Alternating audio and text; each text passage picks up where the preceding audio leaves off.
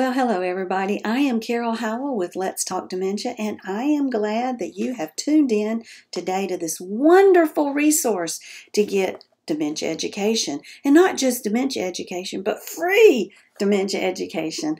Well, my company is Let's Talk Dementia, and we are based out of Southwest Florida, and I am the Executive Director, Internationally Certified Dementia Practitioner, and Amazon best-selling author. So I've been told I can do a 1-minute commercial, so here it goes. This is my Amazon, one of my mini books. This one is Amazon #1 bestseller named Let's Talk Dementia, and it's an easy-to-read caregiver's guide that will give you information on how to care for your loved one with dementia. See on this page right here? Ooh, I can't do this backwards. There we go. There's a smiley face. There are little jokes or funny stories ever so often throughout that journey of learning. That'll make you stop and giggle, because you know what? You've got to giggle in this caregiving journey. Don't you agree? I know how hard it is, so we have to stop and laugh. I have several books, but this is my latest book. Ooh, the light's hitting it there. Reminisce and Worship. That's my mama's hands. And it is a 90-day or 30-day devotional that will show a brightly colored picture, and then there's a scripture, and then conversation about the scripture and the picture. You can find everything that we produce on our website, letstalkdementia.org, as well as Amazon. Besides our bestsellers, we have a podcast and a video series, and iTunes, YouTube, Spotify, all those good things, but you can also find them on our website. All right, end of commercial. Now let's get to work. So my great pleasure is to begin this series for you, and I'm going to kind of hit the high spots on some things, and coming behind me will be some wonderful speakers who will speak in detail on specific topics. But I like to present dementia education in a way that is easy to understand. I use very few big sounding important words. I know them, but so what? What I want to be able to do is to give you information that's going to stick in your little pea brain, and you're going to be able to pull it out one day when you need it, and that will make you a better caregiver. And you know what? When you're a better caregiver, your loved one is happier. And you know what else? When they're happier, you're happier, and back full circle, you're a better caregiver. But when you have a breakdown in that is when we feel like well, as my sister used to say, our head's going to spin, top of our head's going to spin off, flames are going to spew out, and we don't look good like that. So I've got to keep you all happy and feeling good and energized and believing in yourself. Now, I know about this caregiving journey. My sweet mama, Miss Vera Jean Holder, was diagnosed with dementia in August of 2006. Now, my mama's diagnosis came through by a phone call. Oh yeah, a phone call. You know, sometimes you just wonder if they should not spend a lot of time in medical school on bedside manner or how to bring about information to family members they might not want to hear, because this doctor, well, he didn't do so good. But I got this phone call. It said, Miss Howell, just calling to tell you that your mother has dementia. Well, I was making my bed, my husband and I, making a king-size bed at that time, so he was away on the other side of the bed. And I got that news, and I just stood there for a minute, and I said, so are you telling me my mama has the symptoms of dementia, or she might get dementia, or what are you saying? He said, oh no, she has dementia, but don't worry about it. I'm going to call you in some medicine, and everything's going to be all right. Really? Because see, Grandma, my mama's mama, Grandma had Alzheimer's, was living in Florida, and pretty much she didn't know what was going on in her world. And if he was going to call in some medicine for Mama, why didn't they call that in for Grandma? So I did two things right then. I realized I didn't like this doctor, and I found a new doctor. And the other thing I did was begin my study on dementia. So after I hung up from that phone call, I sat down on the edge of the bed. My husband looked at me. He said, what's wrong? I said, the doctor just said Mama has dementia. And he goes, oh, he didn't just say it like that. What else did he say? I said, no, that's what he said.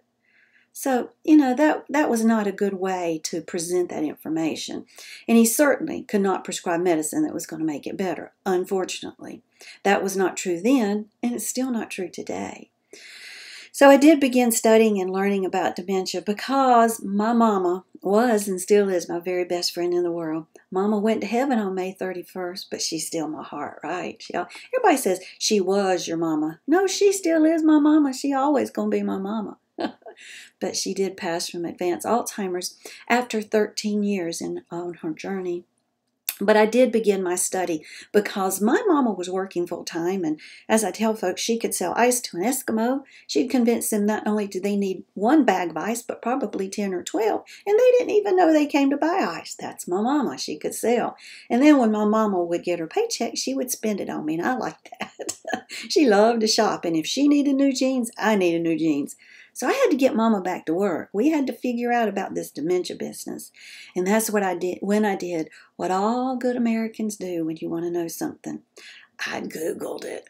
Because you know if it's on Google, girlfriend, it is gospel. You can depend on it 100%. No, you cannot. But I did learn there was this thing called a reversible dementia. Oh, thank you, Jesus. I'm a woman of faith. My company is a faith-based not-for-profit. Everything I do revolves around who I know holds tomorrow. So I started praying, Lord, please, if Mama's going to have dementia, let it be one of those reversible dementias. We'll get her fixed, get her back to work. Amen. That was my prayer. And the Lord just giggled. You know, they say if you want to make God laugh, make plans. Mama did not have a reversible dementia. Mama had an irreversible dementia known as Alzheimer's. Well, let's take a minute and stop, though, and talk about what is dementia. Well, if you read lots of books, and there's lots of books out there. There were lots of books when I started writing mine. There are way more now. But some of them are just so medically bound. You're just like, oh, I don't get all that. And you put it, you don't finish it. And my books are not like that. So I write like I talk, very plain. Very Southern. So dementia is the inability to think clearly. Uh-oh, raise your hand if you got that problem. Oh, yes, I do. Look at my little finger. Broke my fingernail this morning putting my Spanx on. I told you you got to laugh. You know, when you're pulling your Spanx up, and for all you skinny people who don't know what Spanx are, well, you can Google it. Tore my fingernail. I mean, that was some pressure on that thing. So if you've had problem concentrating on life, maybe that's not just the definition of dementia. There's got to be more to it than that, because we all do that. We all have moments where we go, where did I put my phone? And lots of times you're going, where did I put my phone? The whole time you're holding your phone. Have you ever done that? Well, that's not dementia. Dementia is the inability to think clearly that affects the activities of daily living. Well, what is it that I do that you do? I mean, if you live in the household with other people, they do something different than you every day. So what are the activities of daily living? Well, you can remember them by the acronym BEAD, like the beads on a necklace, B-E-A-D, beads on a necklace. There are 5 activities of daily living, but BEAD only has 4 letters, and that just is like life. There's just always something messing up my plan. But the acronym BEAD, B-E-A-D, and we're going to put a T on the end, which makes my acronym spell not a single solitary thing. But that is life. B stands for bathing. We all bathe. Now, some of us have got to get a shower and stay in there till all the hot water's gone. That's me. Some of us want to sit in the bathtub and just lay in there till you shrivel up. Some of us are just going to take a washcloth and wash up, whatever, but we bathe. Now, bathing becomes a problem with folks with dementia. Did you know that? Well, it does. And we're going to talk about that in detail here in just a minute. So the first activity of daily living is B, bathing. The second one is E, which is eating. Girlfriend, I'm good at eating. I've lost 100 pounds and got books about it. But eating becomes a problem with our folks with dementia. B is bathing. E is eating. A is ambulating or moving from point A to point B. And I don't care if you're in a wheelchair, you still don't stay in that same 4 square feet of your world. You move around. We all ambulate in some way. B is bathing, E is eating, A is ambulating. D is dressing. Yep, we all dress. Some of us, not so good, and if you don't believe that, go to Walmart at night. That will crack you up. It will also make you think, really? Did you wear that? B is bathing, E is eating, A is ambulating, and D is dressing. And do you want to guess what T is? And it's something we all do. And no, it's not talking. It's toileting. We all go potty. And if you don't, woo, you don't feel so good. So all these bathing, eating, ambulating, dressing, and toileting are the 5 activities of daily living. Well, the dementia is the inability to think clearly that affects at least 2 of those 5 activities of daily living. When we start have problems focusing, performing, participating in our world because we can't think clearly, and we see it's affecting at least 2 of those 5 activities that we all do in some form, the doctor's going to call it dementia.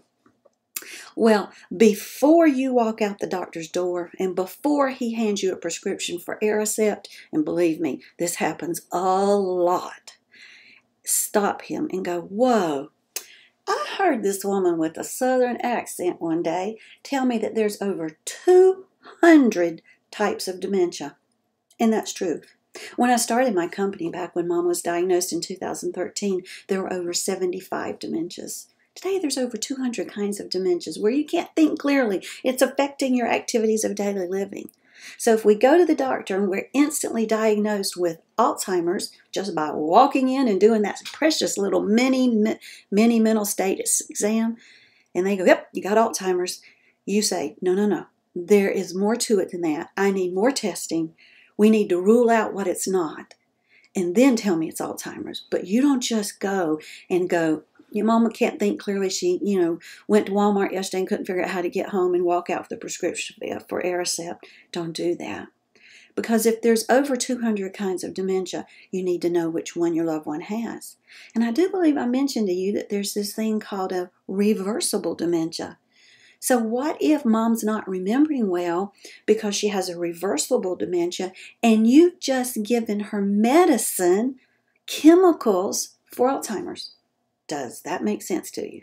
Well, no, it doesn't. So we want to make sure that we are going to the doctor. We're beginning that process to learn, but we are continuing in that study. We're going to have blood work done. They're going to do a psychological evaluation, probably going to do some brain scans. They're going to find out what's going on, what is not happening. It's not Parkinson's. It's not Lewy body. You didn't have a stroke. You don't have heart disease.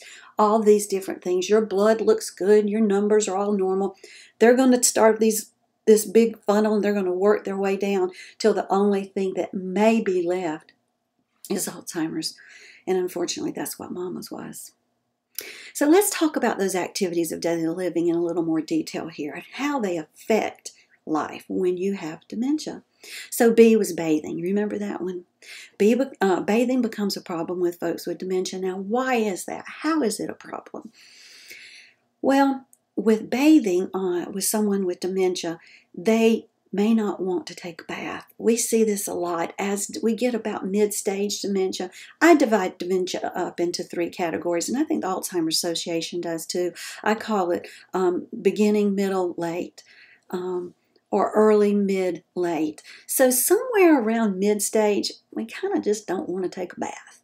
Now, as our loved ones age, unless they're very active, they probably don't need to bathe as much as we do if they're, at home more and they're not out doing and going.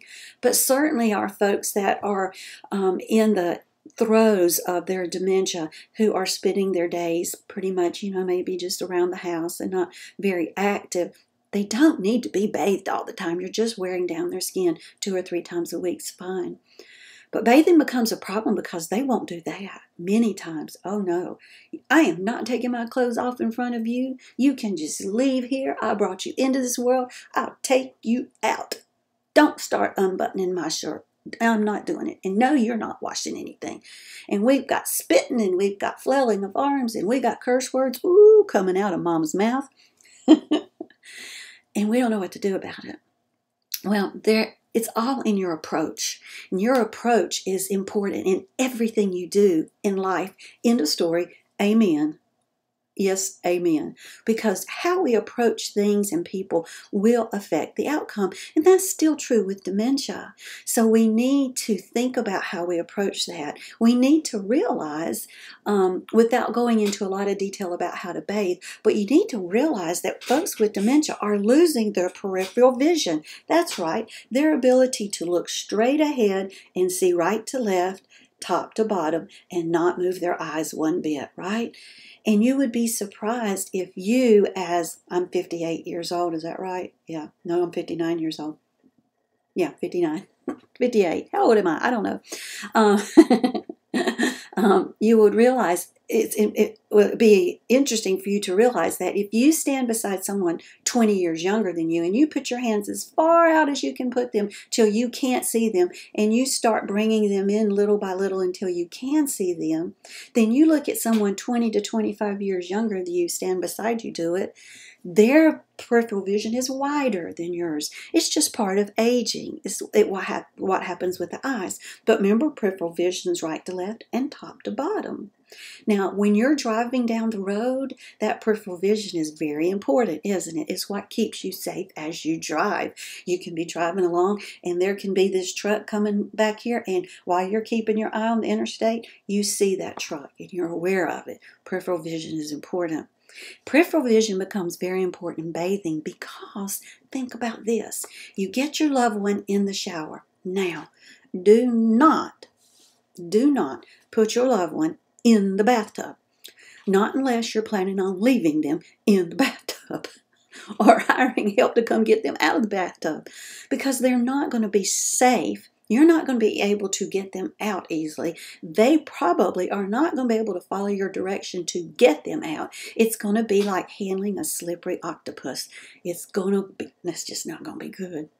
So we're going to put them on a shower chair. You can buy it at Walmart. They're just everywhere. That is seated in the shower. And we're going to have a shower head that comes down on the cord like shower massage, that we can bring the head down and rinse the body. And we're going to realize that when we set them down there, especially if we don't have that shower massage down at their level where they can see it, the water's going to fall from this unknown source. Now remember, when you look straight ahead, you can see my hand up there. But when they look straight ahead, they're probably not seeing it, and that's a problem. Not only does the peripheral vision get smaller, but with Alzheimer's, it brings it even smaller, top to bottom, right to left. Then you've got to think folks have cataracts, they have macular degeneration. There's all kinds of reasons that the vision is blurry, right? So all of a sudden, water falls from where the HE double toothpick did that come from? Get it out of here, you blah, blah, blah. We got words coming and you're not touching me. Because what we've done is scared them. Something's falling from this unknown source. You've taken my clothes off. I'm sitting here naked. I'm cold. I'm angry. And you want me to be happy. It's not going to work. So don't do that. So bathing becomes a problem. But how can we fix that problem? I'm not going to leave you hanging on fixing that problem. Well, we've got them on the shower chair.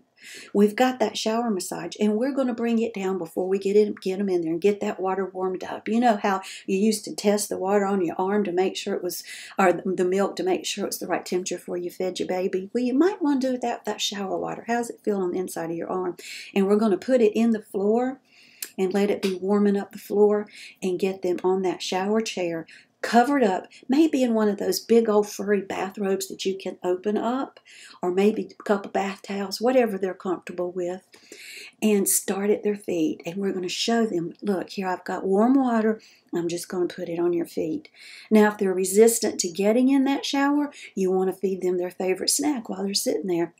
Now, if this happens to me one day, you buy some M&Ms. I'm not going to give you any trouble getting a bath because I'll be loving some M&Ms, right?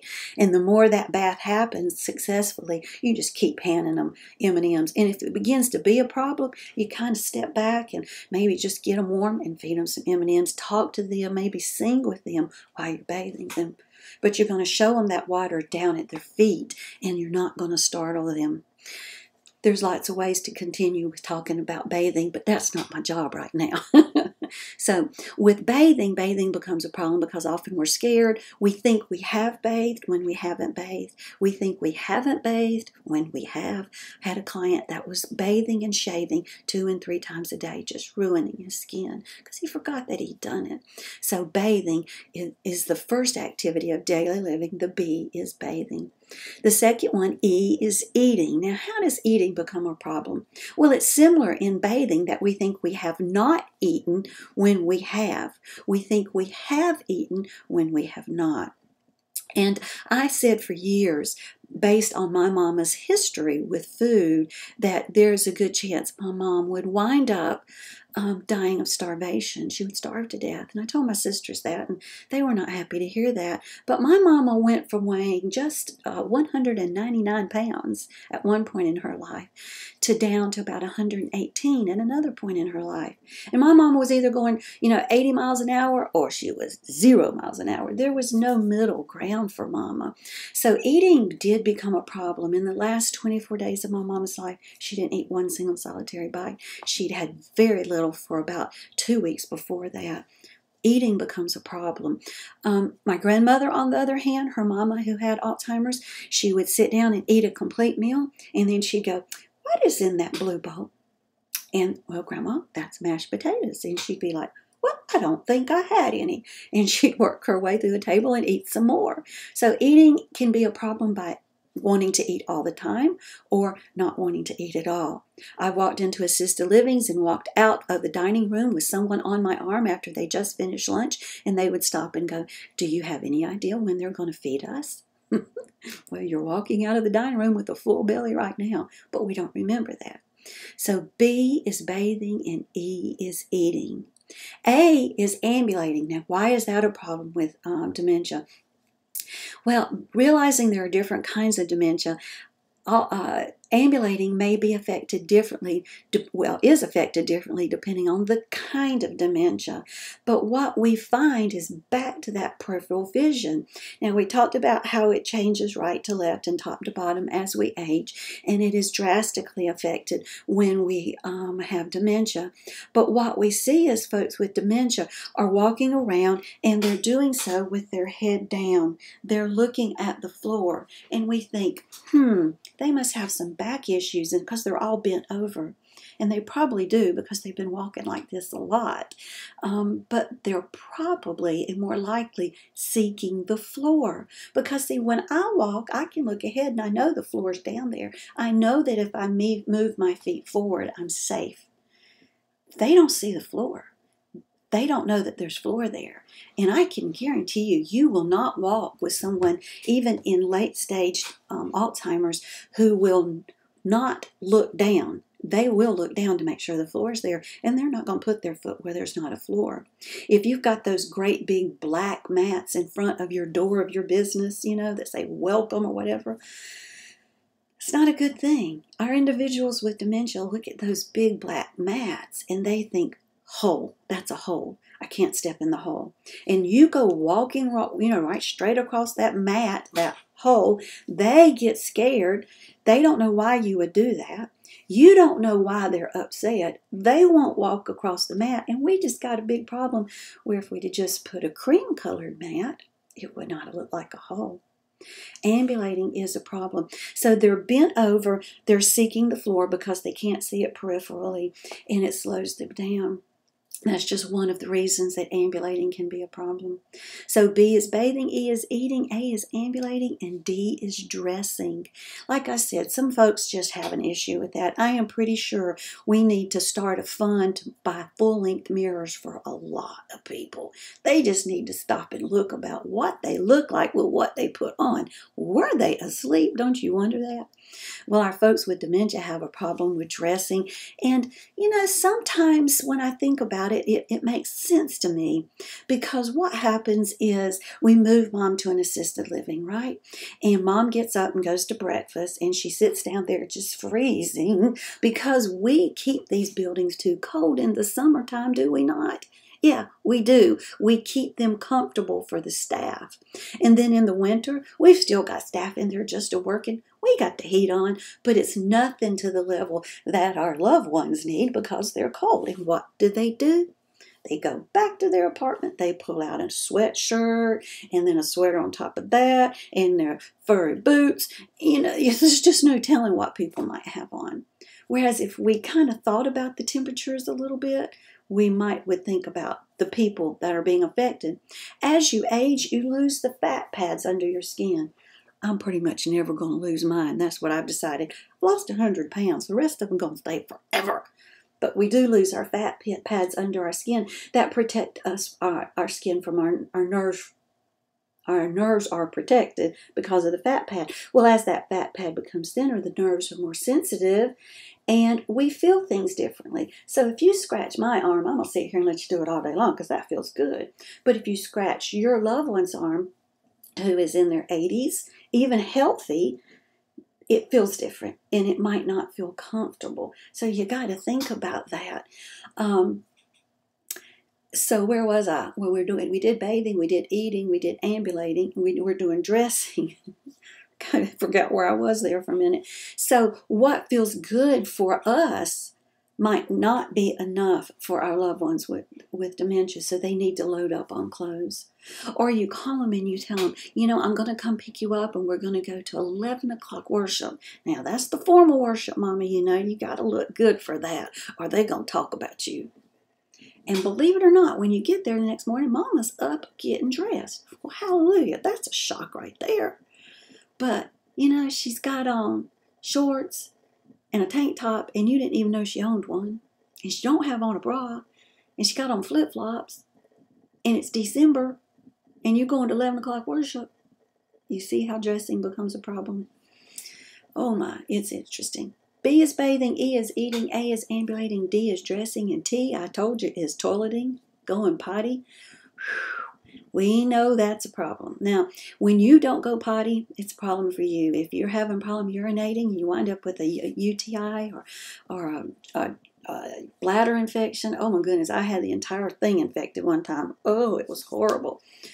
It's not fun. Or if you deal with constipation, it's not fun. It is painful. It is not only painful, but in someone who has dementia, it will make their dementia worse. Someone who does not have dementia can actually develop the signs of dementia because they're constipated or they have a UTI. The leading reversible dementia, the number one reason for dementia that can be reversed, is a UTI in an otherwise healthy senior citizen. It's that painful. We get the UTI cleared up, the dementia goes away. But if we've got someone who has dementia and they are constipated or they have a UTI, it's like pouring gasoline on the fire. Boy, all bets are off. What happened yesterday, the way they were yesterday, is not how they're going to be today. And until we get that UTI cleared up or we get them to pottying, it's not going to be better. So our loved ones too, the signal between their brain and their bowel, their brain and their bladder, it's not working right. Because why? Because the brain is dying. The brain is diseased, and it cannot send all those signals that it needs for life and for the body and the bodily functions to happen as they should. So the brain's not saying, I do think I need to go pee-pee. Let me stop and go to the bathroom. Brain's not sending that signal. So if the brain's not sending the signal and the urine comes out, it's got to go somewhere, right? See the problem? And then the same is for a bowel movement. You start getting that feeling in your belly and you're like, I think I might need to be excused for a little bit. The brain doesn't send that signal. And if the signal goes through, the body's not recognizing it as, I believe that's telling me I need to use the bathroom. They may feel it, but they may not be able to discern, get up and go to the bathroom. It may just be, well, my belly's making some grumbling. So that whole circle of events, it may or may not happen. And by the time it does happen, it's too late. So we have incontinence. So that's how those activities of daily living can be a problem with someone with dementia. That's just a few of the ways. We could take each of those and give you even more examples of how it affects life, but you kind of get the idea there. So that's what dementia is. So then we've been diagnosed with dementia and we're not walking out of the doctor's office until we've started the process to find out what kind of dementia. And the leading kind of dementia Irreversible dementia is Alzheimer's. If you take everybody that has reason number 2 through over 200 and you add them up, they will not equal the number of people who have the leading cause of dementia, which is Alzheimer's. And that's why so many doctors just lump them all in the same thing. But it's not the same. It's kind of like saying a runny nose is always a cold. Well, you know that's not true. Let's see, you can get a runny nose because you just got bad news and you've been crying. Or you just got good news and you've been crying. Or maybe you just had jalapenos and it made your nose run, right? Or maybe you smelled pepper. Maybe you've got allergies. There's a lot of reasons that you could have a runny nose that you do not need medication for. You just need to get through that situation. And there are a lot of reasons you can have dementia. And some of them don't require Aricept. Because I told you, a urinary tract infection can cause it. So that we need an antibiotic for, right? Your blood sugar being high or your blood sugar being low. Your thyroid being off. You might be drunk. You might be high on drugs. You may be having a side effect of drugs. You could have vitamin B as in boy deficiency. You could have vitamin D as in dog deficiency. See that you could have cancer somewhere in your body. You could have a tumor somewhere in your body. There are so many reasons you could have dementia that are not Alzheimer's. And many of those can be fixed. Most of those that I just told you about can be fixed. And then the irreversibles besides Alzheimer's, Parkinson's, Lewy body disease, Huntington's, Pick's disease, AIDS, stroke. Are we going to prescribe the leading medicine for Aricept for somebody who's had a stroke? No. So don't leave the doctor's office till the process has begun to discern not just, yes, mom has dementia, but why mom has dementia. And you're not going to find that out in one visit. You're just not. It is a process, and you need to go through that. Right? Okay. Amen. I have said recently I'm going to get me an amen buzzer made. You know that every time I press it, it goes, amen, Carol. Well, those are just some good things to think about in the diagnosis process and beginning that journey. But I want to take it just a little bit further. I've told you what dementia is. I want to finish up by telling you simply what Alzheimer's is. Well, as I said, I speak in simple terms, and I think you figured that out. Alzheimer's, simply put, is a disease of the brain, okay? And there's lots of reasons you can have a disease or something going on in the brain that we don't want. A closed head injury is one of them. I think about football players and soccer players, 50% increased chance of Alzheimer's if you've had a blow to the head. I tell you, helmets, I ride a recumbent trike, a trike. 3 wheels now, y'all, and it's recumbent, so I'm laid back, just a tooling down the road, and I have to wear a dang helmet to keep my husband happy. I'm like, honey, if I fell, I just go flunk. I wouldn't go far. He said, we're not hitting your head. We got to protect your head. So, yeah, there's a lot of reasons that you can have dementia, and Alzheimer's is one, blow to the head, all these others that we've mentioned. So what is Alzheimer's? A disease of the brain. So what goes on in the brain? Well, the main thing I want you to realize, and this will help you in your caregiving journey, is in the very center of the brain. If you did put one of those hats on that have an arrow, like a Valentine's, that's it. And one went this way, one went this way, and then you put one this way. Where they intersect about in the center of your brain is your hippocampus. Now that's my big word for the day, hippocampus. It's a 2-lobed seahorse-shaped part of the brain. And everything you hear in the day that you didn't know, anything I've told you that's news, it might be big news, or it might just be you need to stop by the store and buy milk on the way home. Maybe little things. Anything new lands on the hippocampus. And in a healthy hippocampus, it stays there until you go to sleep. When you go to sleep and you dream, and then you wake up and think, why in the world did I dream that? But when you dream, it leaves your hippocampus and it goes somewhere else in your brain to live where it stays forever. Your hippocampus is like a cardboard file box. It's a temporary storage place. The rest of your brain is like a big metal file drawer where you put things that you're going to keep forever. So what happens is about as much as 20 years before the first symptom of dementia ever occurred within that person, as much as 20 years before, Alzheimer's took took its first bite of the brain. And that first bite is always on the hippocampus. It likes that. Had that first bite, went, this tastes a bit like cheesecake. I like cheesecake. Or maybe it was French fries. It's my two favorite things. And so it just camped out there for a while. And then it might have taken a break. And then it ate some more. And then it ate some more. And then one day it went, let's try somewhere else. And it started eating a few other spots of the brain. And the more that damage happened and the more it occurred, then the person to which it was happening to began to have some outward manifestation of what was going on in the brain. Okay, so it had to be enough damage to the brain to start affecting that person. But the first thing that happened was the hippocampus was affected first, and that's where new information lands. So that's why your loved one with dementia cannot remember squat diddly do. I don't care how hard they may want to remember, how important it is that they remember, they can't, because that information is landing on their hippocampus and it cannot be processed. It's got to leave the hippocampus and go somewhere else to live, but it can't. The hippocampus is diseased. The connections that allow it to move from point A to point B are down, or else it's landed in a hole, a physical hole in the hippocampus, and it's just gone. They can't remember it.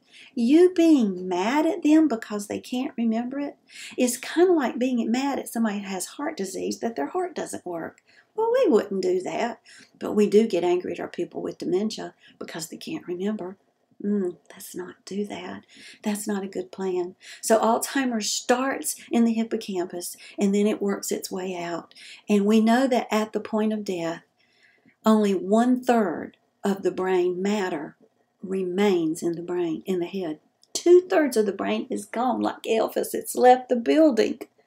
What goes with that 2/3? Education, memories, family, humor, stories, everything that makes them, you, your personality. It's held in the brain, and when 2/3 of the brain is gone, then a whole lot of who they are has left. Are we going to be nice to these people?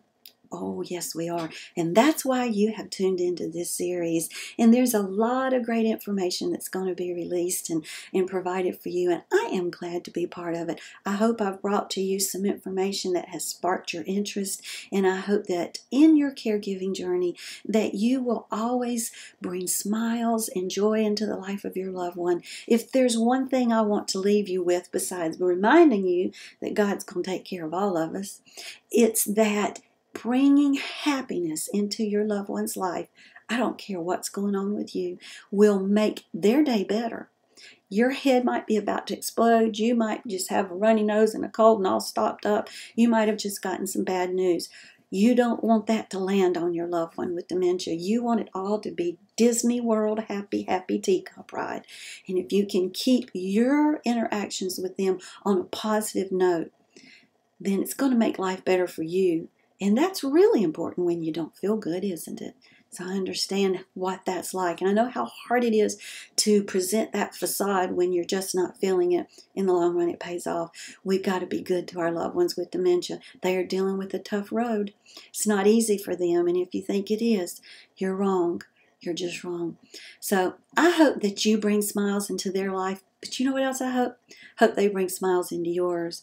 And I hope that you will put yourself in a position that will allow them to interact with you in a fun and uplifting way, asking them questions about when they grew up and what their daddy did for a living and did they go to college, or about their first kiss, things like this, and singing with them the music they like. Well, you're going to learn a lot more in this series, and I thank you for joining me. And you can check me out at letstalkdementia.org. Blessings and smiles on your day. Bye.